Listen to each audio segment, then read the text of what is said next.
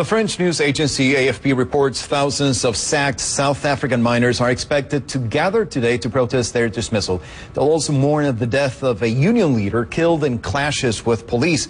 A union spokesman says the killing was execution style near a Lonmin platinum mine.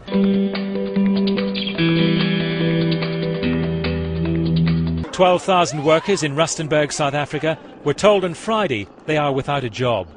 The miners have been fired by the world's largest platinum producer for taking part in a 3-week illegal strike. The action by Anglo-American Platinum led to the miners trying to gather in protest on a hillside.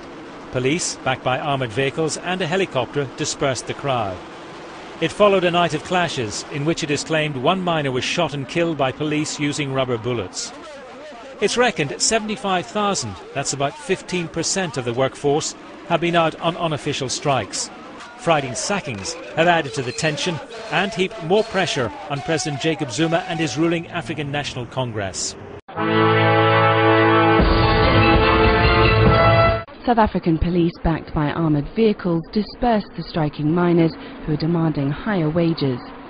Hundreds of Amplatz miners gathered after a night of clashes in which one man was allegedly killed by police using rubber bullets. The incident sparked fears of more violence in a country where labour issues have become a matter of life and death. In August, police shot and killed 34 strikers at Lonmin's Marikana platinum mine. On Friday, a union branch leader was shot dead in his home in the same town. At least 7 people have been killed around Rustenburg in strike-related violence this week.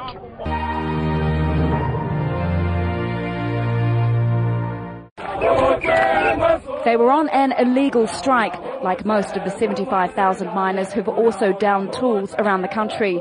They say police killed a man on Thursday night. The actions of the police in the past weeks have clearly demonstrated they are not here, as a law enforcement agency, but they are here to protect the interests of the mining bosses in crushing this part of struggle for a genuine and legitimate demands of the workers.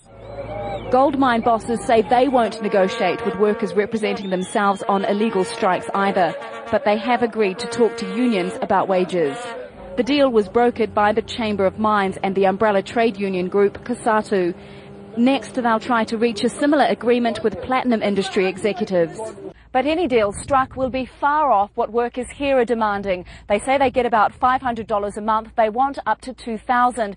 The fact that workers at Lonmin who went on an illegal strike were eventually rewarded with a pay rise of up to 22% has sent the message that striking outside the country's labour laws can be rewarding.